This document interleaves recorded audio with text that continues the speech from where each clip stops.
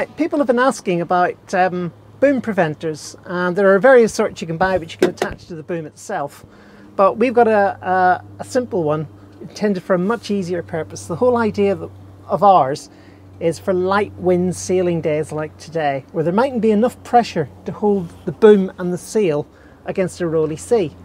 When we were in the Irish Sea last year, we had a slight beam wind and it was producing slight swell. So what would happen was every so often, as the boat rocked back against the swell, the boom would come into the cockpit like this, and then it would go back out again.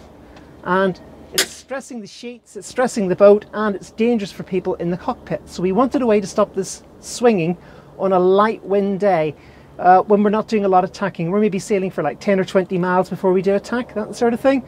So it's not inconvenient and it's safe to go forward. Those are the key points. So what we came up with are these little beauties. A nice long length of line, a loop with a block on it, and a loop with a loop on it. And the idea is very, very, very simple. This one goes through the back of the boom and through the loop. That way we don't have a metal clip wearing on the boom. This one goes forward to one of the cleats. And then what will happen is this line will be run through this block from here to the forward cleat, back to here, and then this carabiner is then clipped to the other end of that. And we can then, I'll do it now, like so.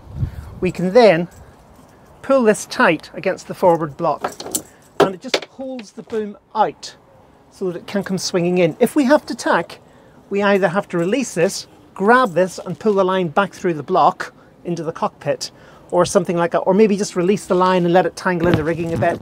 But once again, it's for light wind days when there's no pressure on us sailing and we just want to stop the boom swinging on the swell. So if you're in a race and doing tacking, this is not the way to do it. All right, I'm going to set this up now and we'll go over it when I've set it up.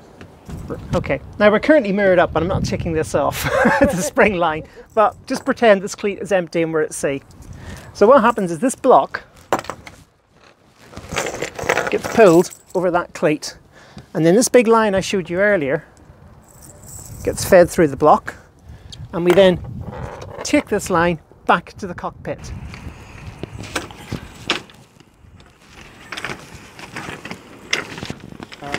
So now I've brought this line back from the cleat. We put it on the carabiner like so, and then I can use the block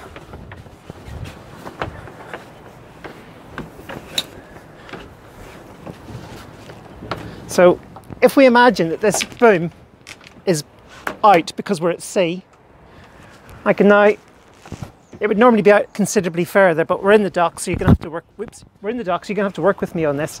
I can pull that tight, put it around a winch, cleat it off in the winch, and it just stops the boom coming in through the cockpit and swinging.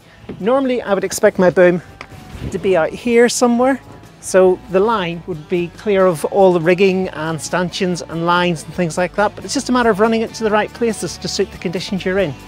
But that's basically how this is intended to work.